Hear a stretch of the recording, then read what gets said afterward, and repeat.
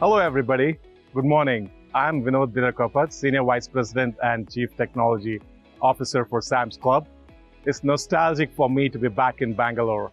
I have many cherished memories of being here early part of my career, and it's just great to be out here today. It's late spring and early summer here, and always spring is the season of hope, optimism, and growth.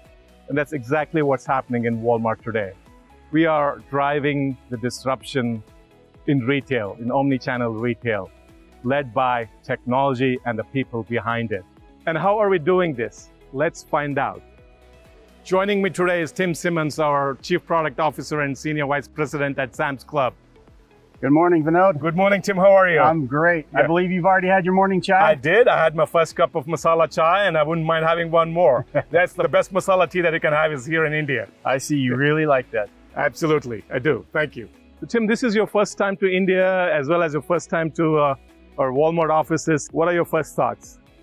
You know, I've been just overwhelmed with the hospitality and the generosity that I felt here in India. You know, my business career has taken me all over the world, but never to India. So I've been so excited to get here for the first time.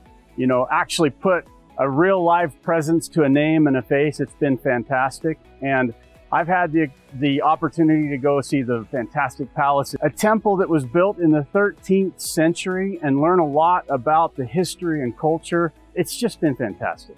That's great, Tim. I think, you know, every time I come here, I get goosebumps, right? So when you go visit those temples, which are 1,000 years old, 2,000 years old, and then you fast forward to the modern edifices of where we have our office here in a gleaming 10-story building, multiple buildings, and the people inside those buildings. And I get excited every time I'm here. And then even better when we talk to the people, the associates in Walmart and Sam's Club. Wow, we've created something really fantastic here. I agree. I've just been, I said this at a town hall the other day I've been amazed at how well they know our business. I've been amazed at the passion that they show for learning, you know, the Sam's Club and the Walmart business. They don't have stores they can visit here, but somehow they've learned about the business, what it's like, and they're creating amazing technology and experiences. And you can also see how excited they are about it. It's been really impressive. I couldn't agree more. On that note, Tim, let's head out and meet some of our associates in the office. Let's do it. Let's do it.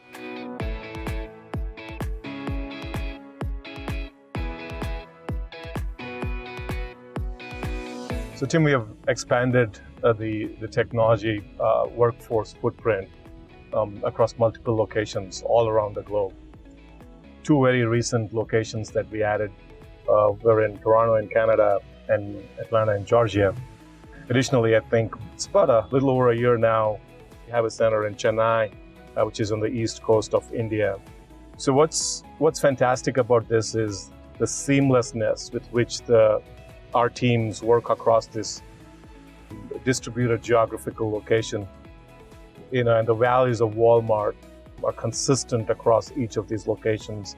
Yeah, I agree, Vinod. I think seamless is a really good word for it. You know, everything that we do at Sam's Club is about being member obsessed. And I thought we'd come here and that you and I would maybe spend a lot of time talking about our flywheel and talking about being member obsessed. But the reality is that the associates here get that. It's seamless.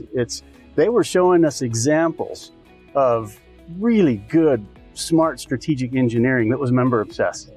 And so not only do they already get that vision and that strategy, they're showing us best-in-class work against it. So, and I think both that member-obsessed view that is seamless among all of these centers, but also just the engineering excellence itself.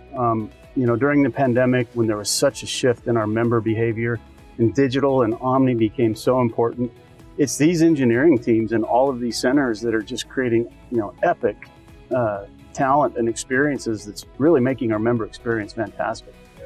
I would add to that, I think the way our teams work across as experienced teams, you know, between operations and product and UX and engineering is truly the magic, you know, the secret sauce, I would say, of the great experiences that these teams have been able to bring to our members and to our associates, right? As I think about our workforce, I see the talent that we have had and the talent that we're hiring across these locations. And without talent and people, we are nothing, right? It's people-led, which is core to the success of Walmart. One example is the inventory scanner. One of my favorites. Of course, you knew I was going to talk about the inventory scanner. Yeah. But if you think about it, the member experience, the problem we're trying to solve there is for the member, it's where's my item? So the inventory scanner was a great example where a full experience team, the business, our operations partners, the product team really honing in on what problem are we really solving here, because inventory is a very complex issue. And then our amazing engineering around IRAS, image recognition as a service, and then the UX and design team coming together for what is that experience in the club, right? What is the scanner going to see? What is it going to read? You and I have talked about this, and sometimes I don't know if an associate is in the product team or on an engineering team. Right.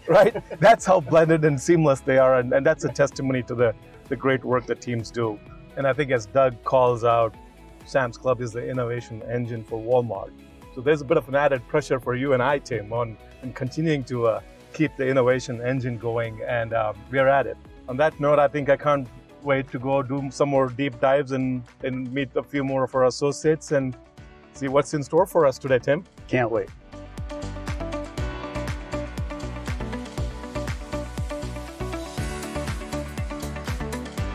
Welcome, Vinod and Tim. It's wonderful having you people in Bangalore. It's a trip that we've all been looking forward to, and our teams are absolutely enjoying their time with you. Let me start the questions with a question for you, Tim. As Chief Product Officer for Sam's Club, we would love to hear a little bit more about the thinking that goes in to improve our member experiences. What kind of research, kind of design thinking we build in as we conceptualize and launch new products and services. It starts at the beginning of the flywheel with being a member-obsessed culture.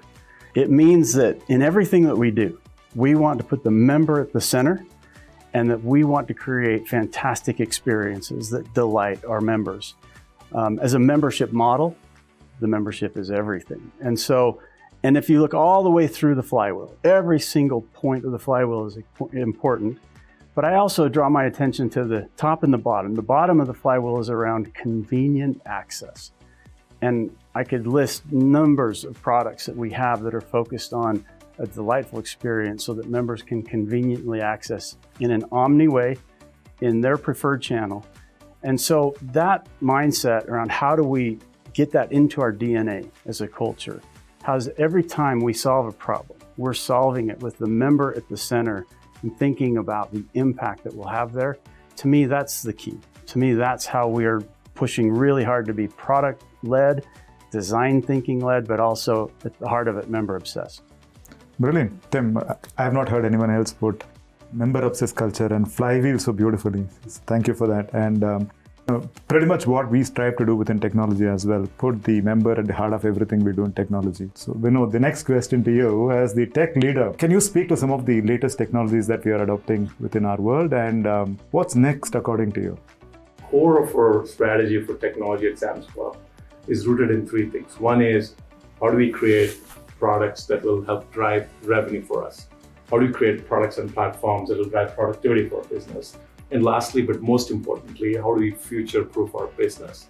So with that underlying theme, then we created a tech strategy around driving speed, driving innovation, and driving impact for our business.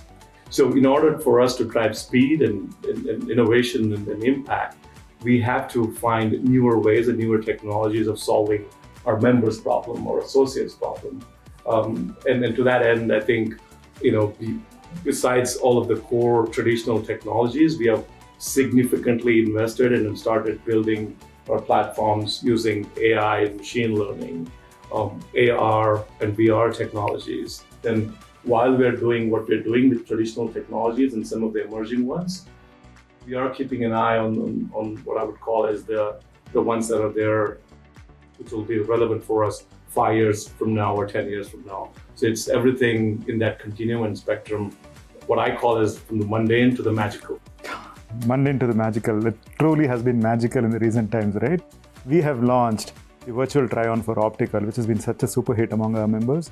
kind of speaks to the member obsessed culture, where whatever we do, we put the member at the heart of that and make sure that the products speak to the members directly. And speaking of the member obsessed culture to the broader culture, you've been around with the Walmart Group for a number of years now. And how have you seen the culture evolve in our organization? How do you describe how we've carried through Sam's ideology for Walmart and your own personal take on that? Yeah, I really love the word evolve as it relates to our culture. I mean, we have 4 timeless values at the heart of our culture, and it was those things that attracted me initially to Sam's Club and Walmart. When they began to recruit me, I wasn't interested.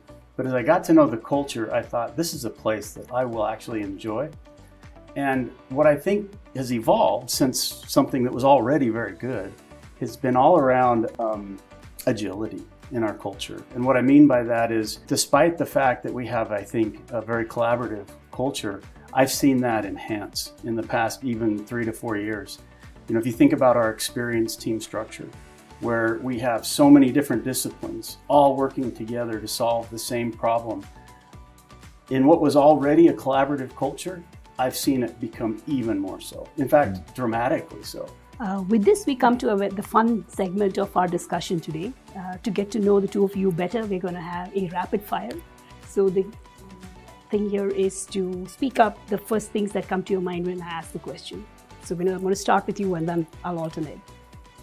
What are the key attributes of technology leaders of today? Empathy. Empathy for the member, empathy for the associate. I love that.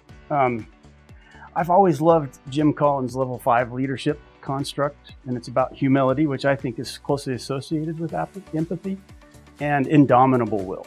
In other words, just dogged determination to do the right thing and to win. A technology that touches everyday lives? Although it's not perfect yet, I think AI is starting to touch everyday lives more and more and more. Yeah, there are many things, but I think the one thing that comes to my mind is what everybody does when they first wake up. It's the messaging technology. It's a social media, right? Whether it's our members, again, our associates, or even in our own personal lives. I mean, can you imagine living a day without, the messaging technology being there or social media not being there? I think that touches everybody in their lives. Tim, your mantra for life? Don't quit. Despite whatever adversity comes your way, don't quit. Take your work seriously, but not yourself. If you could change your profession, what would you choose to be? Oh, I always wanted to be a professional sports person. So I'm an accidental technologist. I'd be a musician. 20 years ago, I would have said sports person, but now I'd join a band and just play music all the time. If you were to write a book, what would that be about? It would be about some unexpected journey. I think my whole career has been an unexpected journey. And whether it was mine or somebody else's, I love those kinds of stories. For me, it'll be the worldview. We're all so unique, but similar in so many ways. So I would write about the worldviews. Your favorite Sam Walton quote? Individuals do not win business, the team does. Mine is, there's only one boss, the member. He said customer, but I say member. With that, who's number one always? The member. The member. The member always. Thank you. It's a wonderful chat. Thank you very much for your time. As we wrap up the technology on the move, we've got a very young workforce in engineering and in product and every aspect of the business that we run for our associates and the members. So what would your advice be for the budding technologists, for the architects, for the product leaders? What's your word of advice? Be curious. Good or bad, I think in this space, technology changes every 6 months, not sooner. So just have a mentality of learning and be curious. And then that will lead you to, better outcomes. Yeah, I agree with that. And I would also say just really focus on the value that every voice and every expertise brings to the table. Really broaden the gaze and focus on all the voices and all the specialty at the table. Thank you all. Thank you all for watching. I hope you enjoyed it as much as we did bringing this to you. Thank you very much.